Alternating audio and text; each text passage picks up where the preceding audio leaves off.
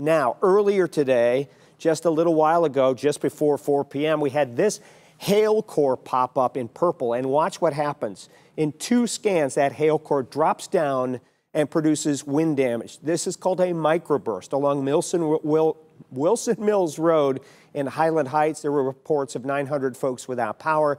Power lines down, power poles snapped off because of that microburst. We have a crew on the way there. We'll show you what we can when we get there. But strong storms, they'll be in and out quickly, but over the next couple of hours, stay alert.